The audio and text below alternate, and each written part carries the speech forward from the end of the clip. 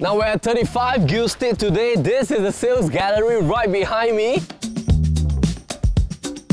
The gallery is located at Prince Charles Crescent, but this locale is in your favorite D11 Newton region. It's only about 7 minutes walk towards the Newton MRT station. We're heading into this freehold project. And we're going to review the 1, 2, 3 and a penthouse units right here. Follow Propertylimbrothers on this new launch review series. Let's go!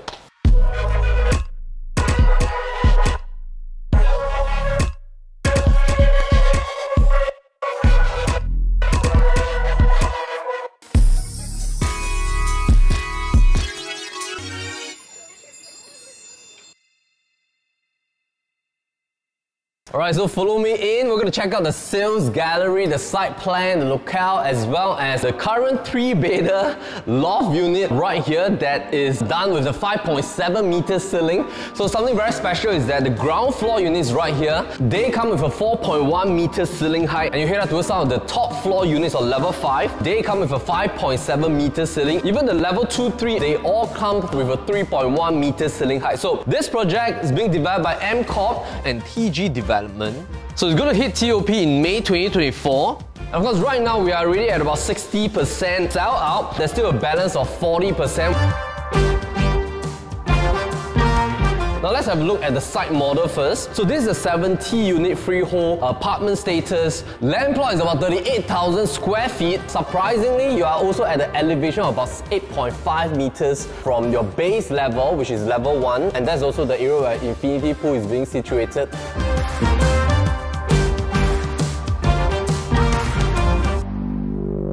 So from the entrance, this gives you a feeling that when you come home, it's almost like entering towards a resort kind of feel because of the very long driveway. Although this is a 70 unit project, but you're given full 70 unit basement parking lot with 2 handicap lots. So in terms of parking, that's fantastic. What they've done is that they've also structured the bin station and substation all towards one corner. So it doesn't really affect any of the units right there in terms of its stacks facing. And on top of that, a lot of families are hunting for properties in the Newton vicinity. In terms of its 7 minutes walk towards the Newton MRT station, that's within a 500 meters radius, within a kilometers to 3 very popular schools. Those are the SJI Junior, ACS Barker, as well as ACS Primary. Towards the north part, that's all fronting towards landed property. Towards the east portion, this is where the 8.5 meters elevation happens. That's also towards landed. Towards the south portion, this is also towards landed property. Plus, we have the very famous St. James Church Kindergarten, very popular among parents right here in the Newton region. This is Newton Mansion, the older project that we are talking about, also about 4 to 5 levels.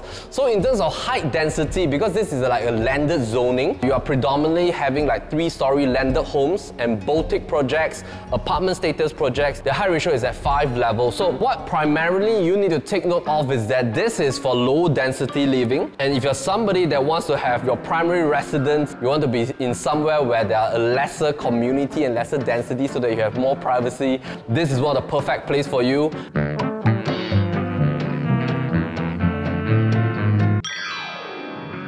Right now, we're going to look at some of the balanced units.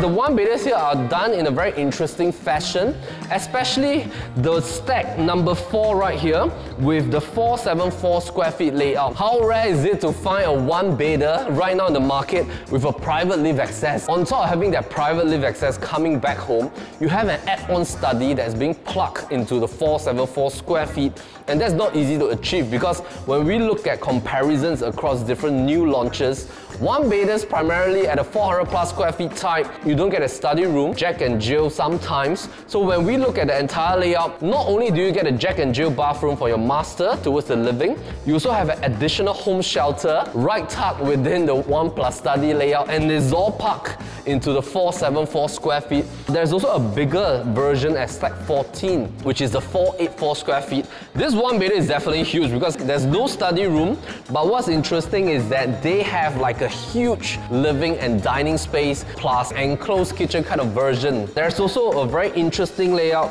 which is the 560 square feet 1 plus study, because this 1 plus study, on top of having the home shelter, private lift, you get an add-on powder room on top of your master ensuite, which is pretty amazing.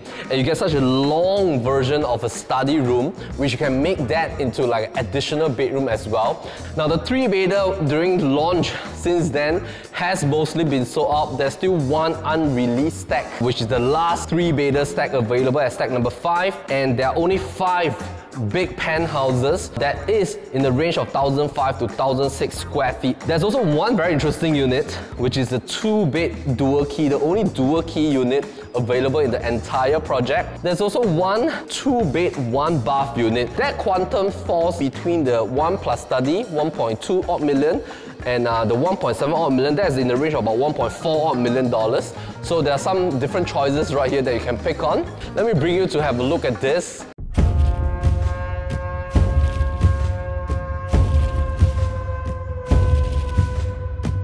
This is the 2-bedder layout, which are predominantly at 700 square feet. There's a slightly smaller version at about 6-7 plus square feet. But what's interesting is that the very first thing you will notice is that why is it that the common bedroom, maybe let's come in and have a look, Josephine. Why is it that a common bedroom can fit in 2 single-sized beds on top of having 2 side tables? You can still put in a side table in the middle. You already have catered space for the 2-panel wardrobe space. If I were to remove these 2 single beds, that can effectively replace a king bed. And in terms of its square meters, that is almost quite equivalent to the master room square meters, because in terms of floor plan, you can actually segregate different areas having different kind of square meters within different zonings. This is almost just like about 1 square meter shy of the master room. So let's have a look at the feel when you come back home from the 700 square feet type. They all come with a private lift. Take note that you don't have to pay for the space of the private lift. Your space technically starts counting the moment you step out of the private lift. So you have like an entrance foyer right there. Home shelter, 2 bathroom, one is the ensuite towards your master, one is the common, and the common bedroom is huge in size. Living, dining, and an open kitchen concept, which is done nicely. Balcony size is pretty decent, not too big, not too small. Talking about the 2-bedder, pricing wise, they are all doing at about 1.7 odd million dollars, which is very decent. The 1-bedder is doing at about 1.2 odd million dollars, even for the 1 plus study. When we look at what is happening in the D11 Newton region, you'll notice that in terms of the resale older freehold properties, if we talk about a spread of different kinds of projects that's in close proximity to Newton MRT station, averagely the resale properties are doing in the range of about 2,000 to maybe about $2,200 or $2,300 per square foot. In terms of 35 Gilstead, this is brand new freehold, 7 minutes walk to MRT, floating at 2,526, I think is a very decent entry price in terms of PSF level. Let's bring out the Trifecta triangle by PLB Inights team. So at one point, you have that 2.5 range in terms of PSF for a freehold project, and that's very decent in the D11 Newton area. Second apex that in terms of the layout plus the square footage sizes, what the developer has done well is that they have kept the size to be a very effective and efficient size. The overall quantum is also kept within the $1.8 million mark, which will then form the third apex in terms of pricing. So less than 1.8, you have the 700 square feet with all the interesting elements added within the layout, and right in the middle, this is freehold walkable to MRT station. We think that this project is very interesting in a sense.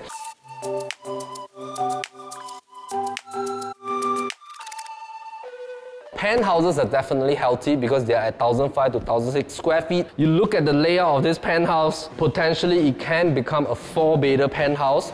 By default, it is a 3 plus family. Let us explore level 1. The private lifts comes back here. A lot of times when buyers buy penthouse, they are looking for an entry to level 2 because let's say for example you have old folks living together with you, your parents are living together with your family. You also want to have that flexibility. So having that lift towards the level 2 is a rare sight because most penthouses, they don't have the lift going up to level 2. So this one gives you that private lift access towards both levels, which is fantastic. You have that staircase tucked at the corner. So once you come back, that hits you towards the split living and dining area, which is pretty rare as well. Balcony is tucked right at the corner, so it doesn't eat into the space of the living area. Living area gives you one huge rectangle that gives you a very easy placement of a huge corner sofa. Dining space is right towards the entryway of the kitchen as well. You get an enclosed L-shaped kitchen which is pretty long and wide, and then you have your home shelter, WC, yard area for your washer cum dryer. This is the junior master with his own ensuite and standing shower. So as you head up to level 2, either through the private lift or the stairway, that brings you up towards this level. You will first be greeted by a family zone. Now, this family zone, you can cordon off with a partition wall or a corner sliding panel glass with internal blinds or frosted glass. And you can make it into a nice one-bedder because that can fit in a sofa bed, and that can be like a nice guest room as well, or maybe you can use it as a private home office. So that can potentially be your 4th mini bedroom, if not utilize it as a current family zone. Common room right here, plus your main master located right at the corner. So the common bath is on level 2. Level 1, you have a WC bath and a junior master bath, and then your master having his own ensuite. And we also like the fact that the balancing is so nice. Roof terrace is not extremely big, so the roof terrace is accessible from level 2. So everything that you need within a penthouse is almost right here. Balancing that with freehold status at $3 million.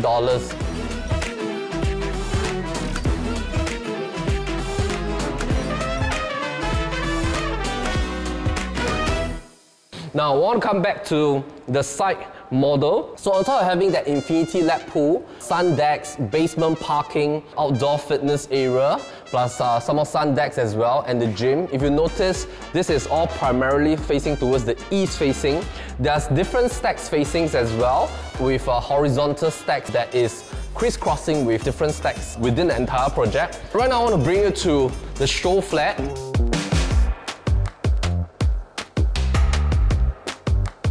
So there's one show flat available when you come to Prince Charles Crescent to look at the show gallery.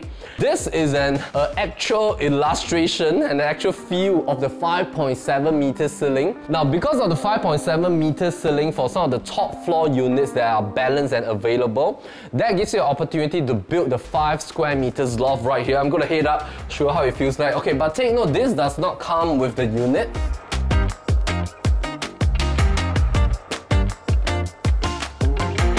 Usually, when loft happens, let's say you have like 4.5 meters, you don't get this kind of allowance in terms of its height ceiling. So 5.7 meters is a luxury. This can be like a proper home office right upstairs. The cost of building a loft nowadays range from about 20 to 30,000 depending on the material. Are you building a steel staircase that's made of timber wood? So that all depends, but the range in terms of pricing is about 20 to 30,000 dollars. You do need to get licensed contractor plus a proper PE to do the weight load bearing test and all that kind of stuff. The definition of having a loft is within 5 square meters of the entire layout. So marble flooring will be given for all the units. Let me show you the private list. So this is a 3-bedder kind of layout. Your square footage technically starts from the moment you step out into your foyer zone. Take note when you come to show flat, a lot of the wall features are ID treatment because they will be given white walls.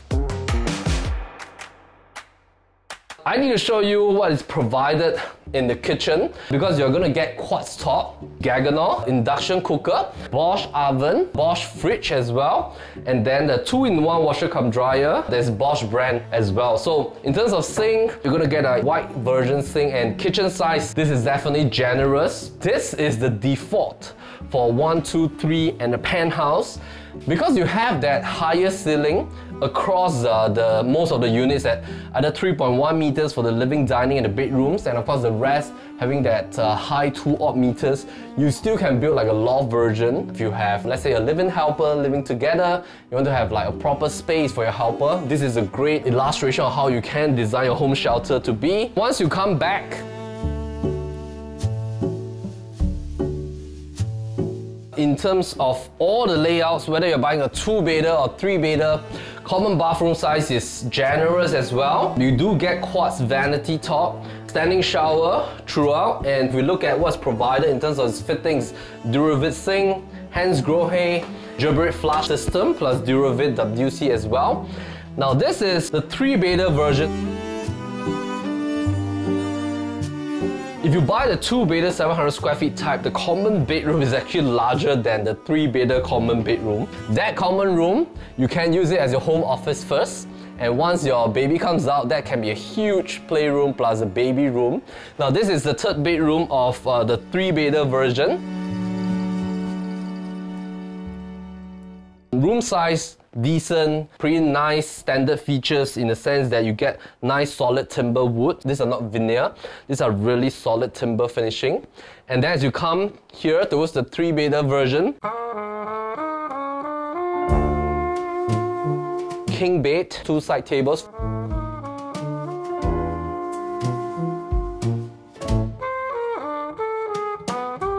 There's always a list of items that are being provided. So 3-bed penthouse version, the master bath is done with marble vanity top. It's very important to look at the specs when you purchase the property, but of course now there's a full stack of PDI forms for you to sign, and then you can look at what are items that are being provided.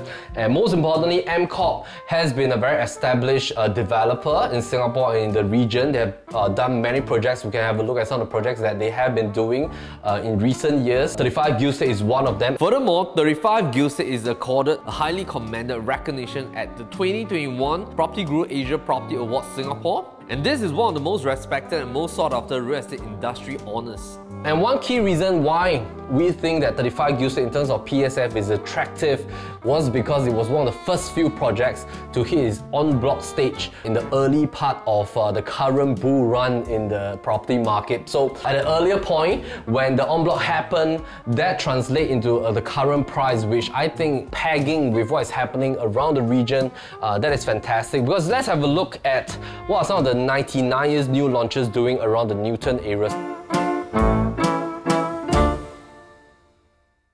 Copa and Newton that's doing very well. They are trading in the range of about $2,500 to maybe about $2,900 per square foot depending on the height level.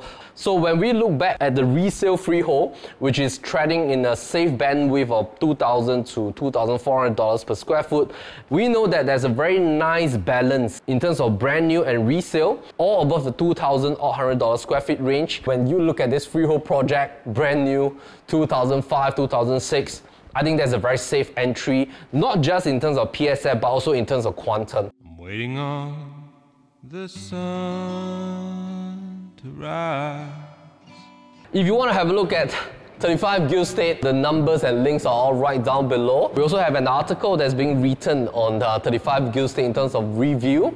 And we think that the balancing and the sweet spot right here will be towards the preference of owning a boutique project, and you want to be tucked within a landed enclave, yet you don't want to purchase a landed, you want more of a strata status, having that freehold landmark in terms of land tenure. And last but not least, for those who are interested in this development, a brand new 2-bedder show flat will be available for viewing in January by appointment only. One very nice sweet spot again is the maintenance fee that's all tucked below the $500 mark. So even if you go for the bigger unit, you're doing at about $490, the 1 plus study doing at about $420. So very nice spread and balance throughout in terms of maintenance fee as well. Once again, my name is Melvin Lim. Thank you for staying tuned with us throughout our new launch series review. Hope they enjoy 35 Gilstead at this sales gallery, and keep a lookout for our future new launch review series as well with Propertylimbrothers. And meantime, take care. No friend